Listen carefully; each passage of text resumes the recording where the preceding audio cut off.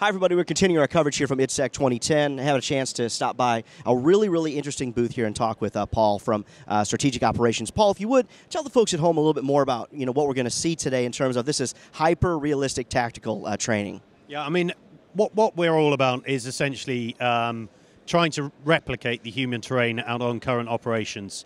We do that with a whole range of products and services, ranging from enhancement and construction of mount sites, providing set dressing for those to bring them to life, role players, amputee role players, casualty simulation, and pyrotechnic special effects. And what we're going to see today is one of our new products, which is our human-worn partial task surgical simulator, or more colloquially known as the cut suit, which essentially is a human-worn prosthetic torso which allows first responders and surgical teams to carry out surgical procedures on a real live person.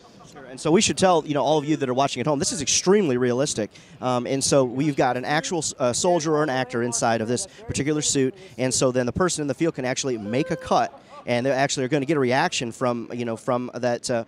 I guess you wouldn't refer to it as flesh. What would you call it?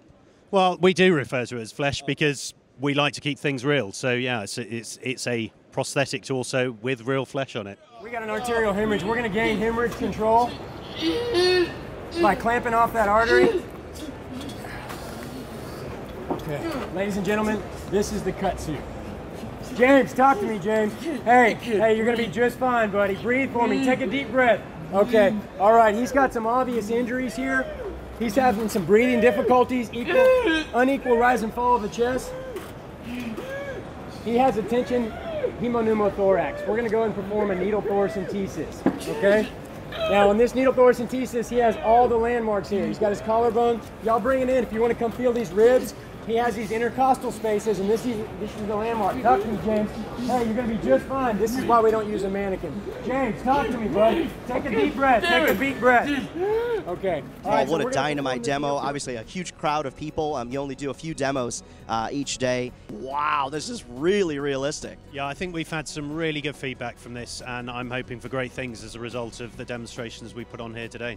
That's great. Folks, for those of you at home that if they want to find out more information about your company, Strategic Operations, where would they go online? Yeah, it's www.strategic-operations.com.